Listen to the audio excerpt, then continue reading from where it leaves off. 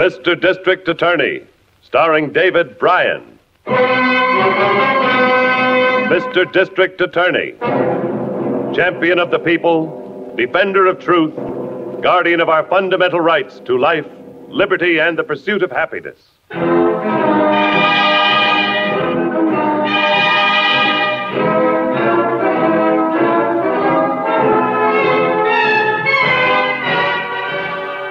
And it shall be my duty as district attorney not only to prosecute to the limit of the law all persons accused of crimes perpetrated within this county, but to defend with equal vigor the rights and privileges of all its citizens.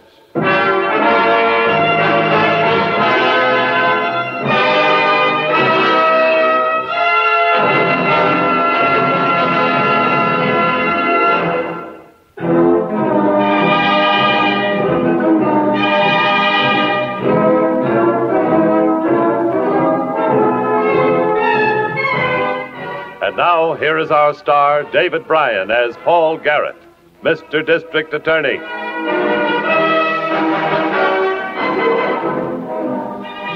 The district attorney knows that crime is no respecter of social position.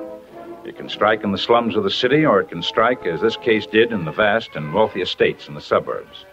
The time is 1:37 a.m., and Howard Morton, a wealthy industrialist, is awakened from his sleep by the sound of his daughter screaming. Daddy! Daddy, help me! Help me! Honey, well, what's the matter? Bob. He's dead, Daddy. He's dead. Wow. Dead? What happened to him? Connie, get hold of yourself. What happened? I'm frightened, Daddy. There was a man with a bandana over his face. Where, Connie? Where? The old road near the lake. We were parked there listening to the music on the car radio. When all of a sudden... Oh, it was horrible. Sit down. Sit down while I call the police. Then you'd better have a doctor. Get something for your nerves. He tried to hold us up. Bob had a gun in the car. They fought for it. Operator, get me the police.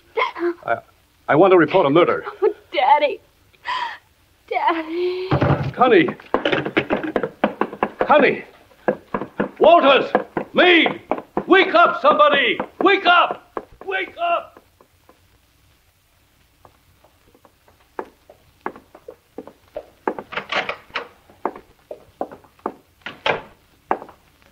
The butler said we could wait here in the library, Chief. Doctor's still in with the girl. She had a mighty bad shock. She tell you where the killing took place, Harrington? Yeah, one of the old roads down by the lake, over in the state park. I've got 3 squads beating around the lake roads now. They'll call us as soon as they find the body. Now, what time is it? Almost 5 a.m. They're getting light in half an hour. If the girl can't talk to us soon, we'd better get over to the lake with the men. Oh, here's the girl's father now. How are you, Mr. Garrett? I'm sorry to keep you waiting. I understand, Mr. Morton. May we see your daughter now? I'm afraid not. The doctor put her under sedation. She must have absolute rest for a few hours. Well, we'd better come back later then. Well, thank you. I think that would be best. I'll walk out with you. Is there any way we can get to the lake from here without driving back to the highway? Yes, there is. Go around to the rear of the house, past the guest house and the stables. You'll find a road there that intersects several of the neighboring estates. We use it more or less as a bridle path, but it's suitable for a car. Fine. That'll save us a few minutes.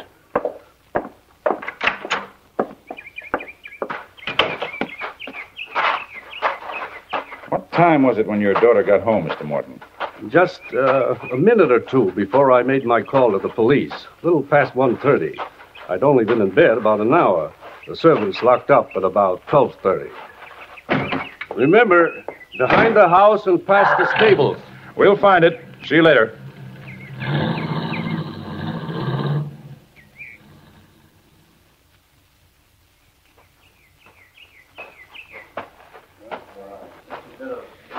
Well, Harrington, Bob Brady must have been standing right beside his car when he was killed. Tire tracks are pretty heavy where the car was parked. Yeah. I only saw the Morton girl for a minute before the doctor got to the house. Couldn't make much out of what she was saying, but I gathered that Brady was killed with his own gun. How come? Well, one of the servants told me that Brady carried an automatic in the glove compartment of his car. I guess it was robbery, all right, though. Brady doesn't seem to have a cent on him. No wallet, no wristwatch, nothing. Yeah, no doubt about the motive. Well, I guess we can have the body moved into town. Somebody will have to notify his folks. Yeah. Keep a squad of men out here, though. What do you want them to do? Beat the brush and look for Brady's gun. While they're looking, we can follow this extra set of footprints, see where they lead. Yeah. Hey, you fellas. Comb this area. Find that gun. Okay. Tracks head this way.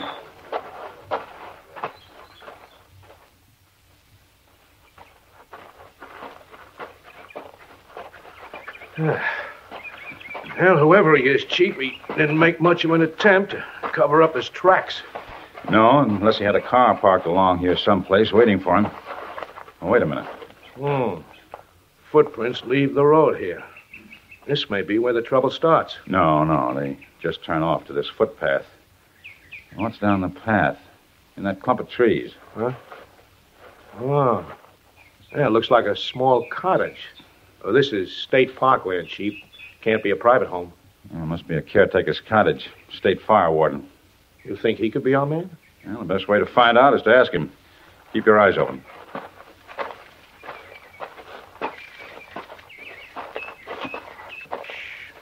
Coming to the cottage. It isn't even 7 a.m. yet. He was out late last night. Might still be asleep. Take a look through the windows. Yeah, he's there all right, Chief. Yes. He may still have Brady's gun tucked under his pillow someplace. Let's see if we can take him before he wakes up. Easy.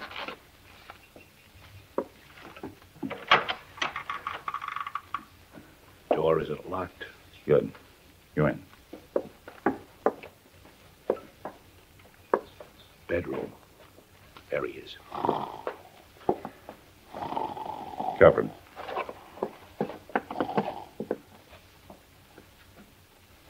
Here are the boots. Right beside his bed. Look. Yeah, they made the marks we've been following, all right. Wake him up. All right, you. Wake up. Wake up. What's the matter? Get up. Hey, what are you guys doing in here? Who are you? Well, my name is Garrett. I'm the district attorney. What is this? One of Charlie's gags? You friends of Charlie's? I told you who I am, and it's no gag. What's your name? Brennan. Mike Brennan. What's the Let matter? us ask the questions, huh, mister? Where were you last night, Brennan? In town to a movie. Why? Anybody see you in there? Friend named Charlie Ridgway. We ate together. Anybody else? Clerk at Walton's Photo Supplies. I picked up a gallon of developing solution. I take a lot of pictures to my own developing. There's the solution on the table. You'll find the bill for it in that paper sack. What time did you start back from town, Brennan? Got the last bus out this way at midnight. Dropped me off out at the highway about 12:30. About a half-hour walk from there to here. You see anybody after you left the bus at the highway? Why, yeah. Yeah, come to think of it, I did. I saw a fella and a girl on the old road coming through the woods. I passed their car. Thought maybe somebody had had a breakdown. I looked inside, but there wasn't anybody in the car. Then I walked on a little further, and I met them, walking too. I asked them if they were having any trouble, and Go ahead. they said no, so I left. Better get dressed, Brennan. You're coming with us. But why? What have I done? If you don't know, you'll find out later. If you do know, we don't have to tell you. Watch him, Harrington. I'm going to look around for that gun. A gun? You heard him, mister. A gun. Just like the one I'm pointing at you. So get dressed and no tricks.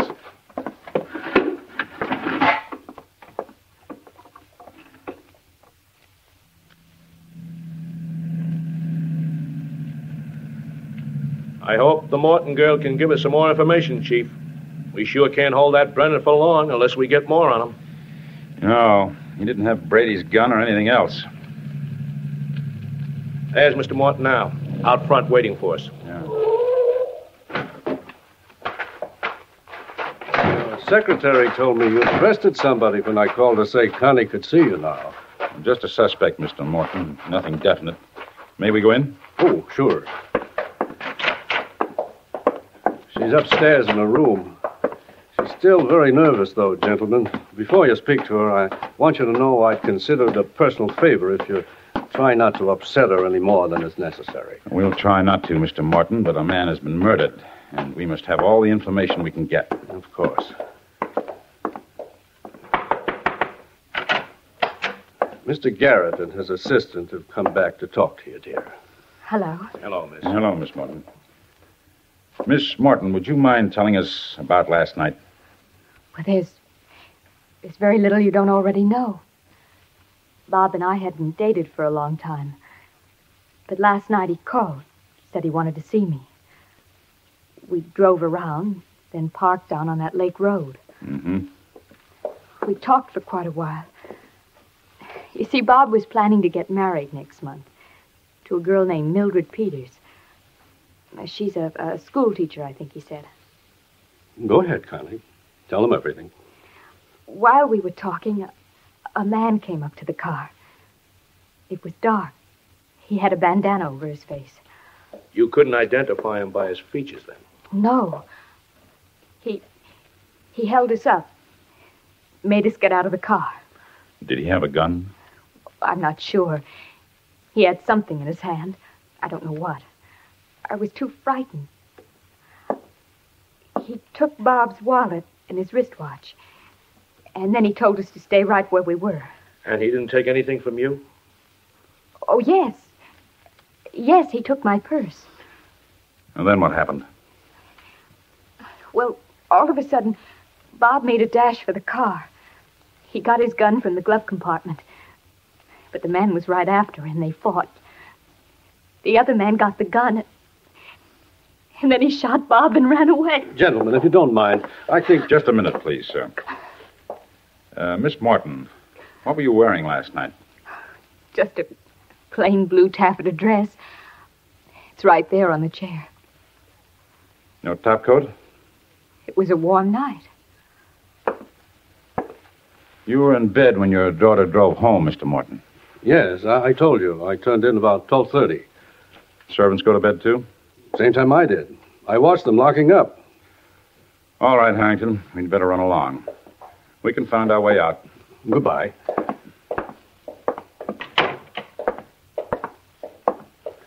That girl can make our case against Brennan when she calms down. I don't know, Harrington. Somebody's lying around here. Mr. Morton claims the house was locked up tight when he and the servants went to bed. But they both admit that his daughter came tearing into the house and up to his bedroom. Well, what's wrong with that? How did she get into the house if Brennan stole her purse? Her keys would be in the purse. Well, not necessarily, Chief. She might have had her house key in the pocket of her dress. That's why I took a look at that dress, Harrington. And that's why I know she's lying. That dress didn't have any pockets.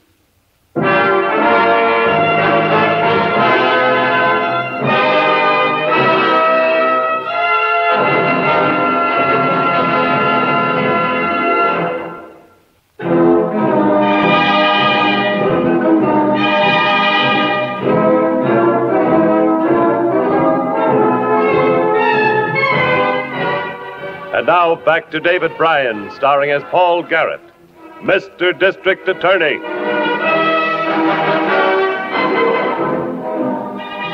A man had been murdered with his own gun in a Lover's Lane killing. Suspicion pointed strongly at a state park caretaker. I had the dead man's mother and his fiancée brought to my office for interrogation. I was with them when Harrington came back to the office with some vital evidence.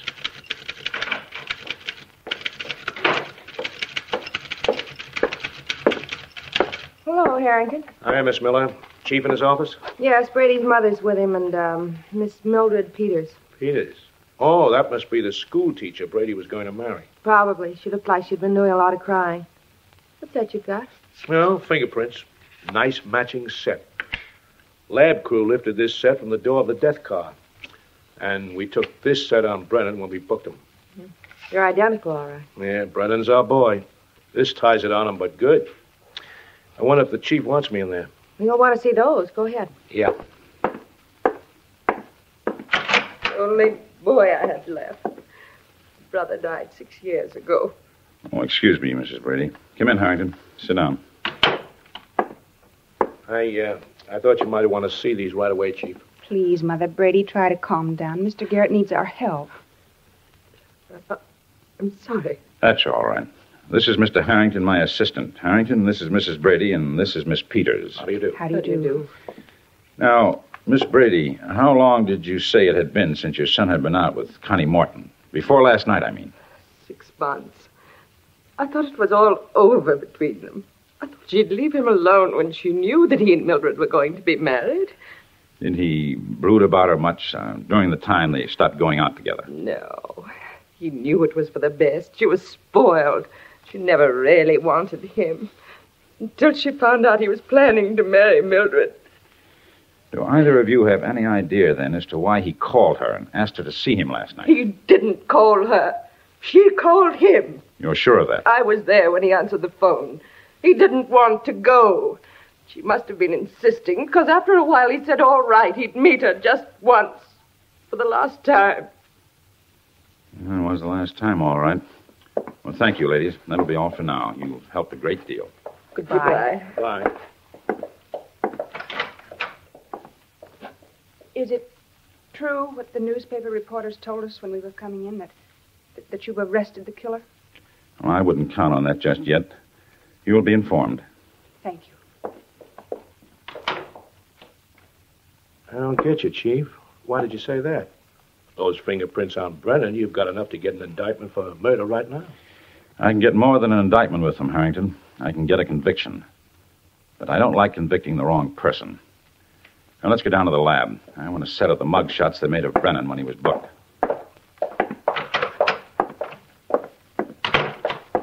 Going to the lab, Miss Miller. Photo gallery. Yes, sir. What do you want Brennan's picture for, Chief? I want Connie Morton to look at them. See if she can make an identification. Well, she said the man who stuck him up had a bandana over his face.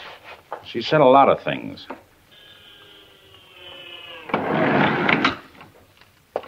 Basement, please, Marty. Was a bandana found in Brennan's clothing out at the cottage? Yeah. He says he wore it around his neck. Lots of guys who work outdoors do wear him, you know. I want to stop someplace and buy a different bandana. Different color and pattern. Oh? What for? You'll see tomorrow. I want to find out how many lies Connie Morton can tell. Because I won't be satisfied with the case against Brennan until we find Brady's gun and the things that were supposed to be stolen.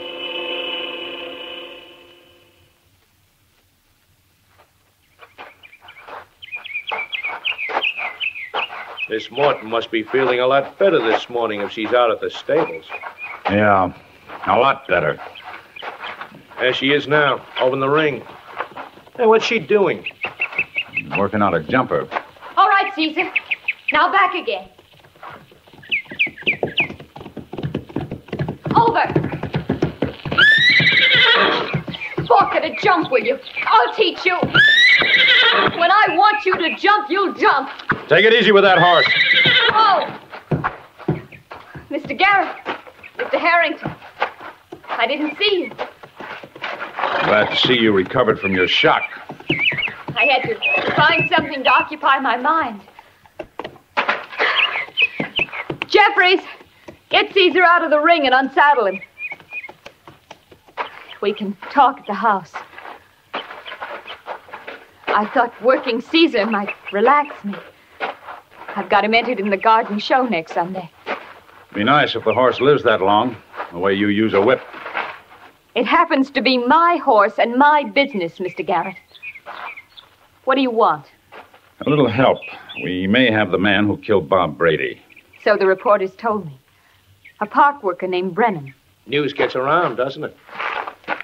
Here's a photograph of him. Is he the man? He could be. He looks like the one. Well, what do you recognize? The scar on his chin? Yes. No, I mean no. His face was covered. Uh-huh. With a bandana, we found one on Brennan. Was this the bandana you saw? Well, it was dark. But it was just like that one. I see. Well, thank you. Come on, Harrington. Is that all you wanted to know? Yes. That's all for now. Well, she took the bait on that bandana, all right, Chief. It's nothing like the one Brennan was wearing. I know. Hey, isn't that a Central Division car coming up the drive? Yes. Well, that's Miss Miller with the driver. Wonder what's up to bring her out here. Oh, Mr. Garrett. I'm glad I got here before you left. What is it? This letter. Came in the morning mail about 5 minutes after you left the office. I thought you'd want it right away. Look at this, Harrington. Ah, hand-printed on cheap stationery. Addressed to you. Look in crevice of oak tree 50 yards behind Brennan's cottage. That's it. Ah, looks like Brennan trusted a friend who decided to double-cross him. What do you think it means? It means we're about to find a few stolen items, including Bob Brady's gun. You take a cab back, Miss Miller. Let the squad car follow us.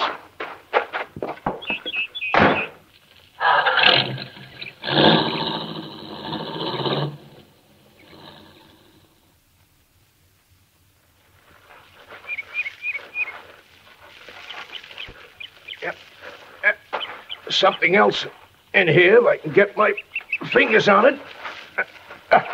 I got it. Yeah. Hey, Chief. Look at the inscription on the back. To Bob from Mildred. Brady's wristwatch, all right. Yeah, nice haul. Gone, girl's purse, Brady's wallet and wristwatch. All practically on Brennan's doorstep. And here are Connie Morton's keys. The keys she let herself into the house with. They couldn't be in this tree and with her at the same time. Why would she kill Brady? Oldest motive in the world. Jealousy. Now, we'll have to hold Brennan another 24 hours. That'll be long enough to get what we need. Then Connie Morton can take his place. Well, we still can't prove anything.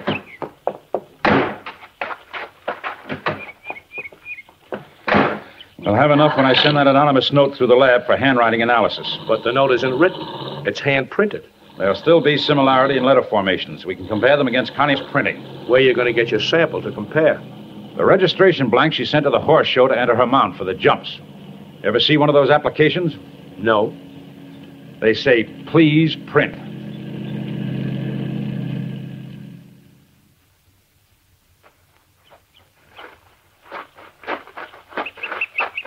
Well, why do you have to see my daughter again, Mr. Garrett? You men have been seeing her every day. You've got to leave her alone. Well, don't worry, Mr. Morton. This is our last visit. Why can't I answer whatever it is you want to ask? Because you weren't there when Brady was killed. There she is, Chief. In by the stalls.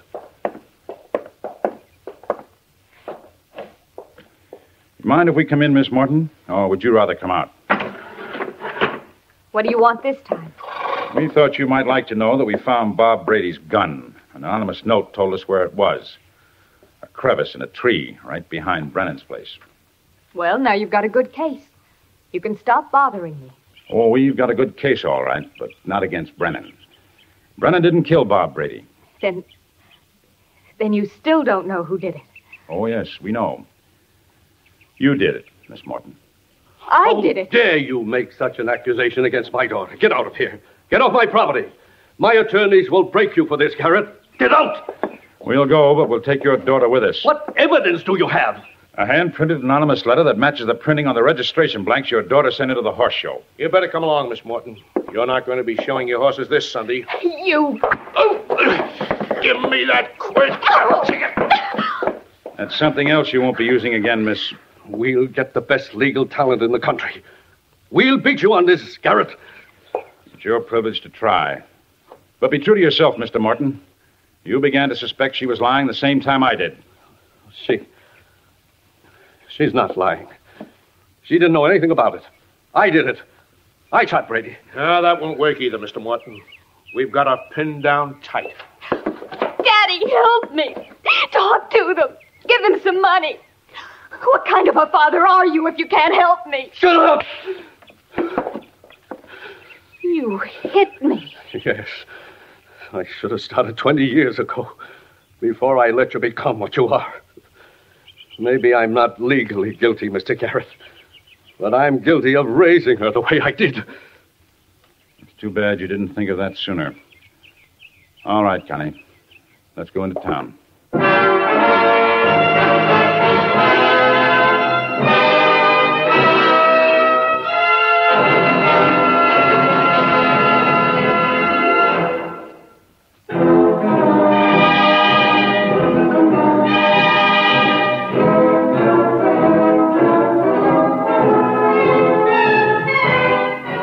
Now, here's the star of Mr. District Attorney, David Bryan, with a word about the program you have just heard. When Connie Morton's attorneys saw that her protestations of innocence in the face of the evidence against her was not impressing the judge or jury, they persuaded her to enter a voluntary plea of guilty to murder in the second degree. She was sentenced to a prison term of 50 years. Now, this is David Bryan inviting you to join us when we present our next case based on the facts of crime from the file of Mr. District Attorney. Mr. District Attorney was originated by Phillips H. Lord.